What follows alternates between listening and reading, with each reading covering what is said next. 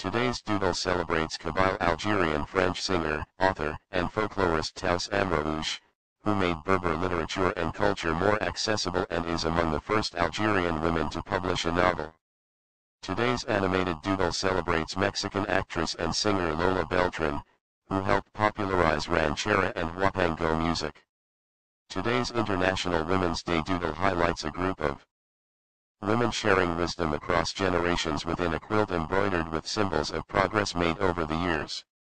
Today's animated doodle celebrates the flat white, a popular espresso-based beverage which originated in Australia and New Zealand.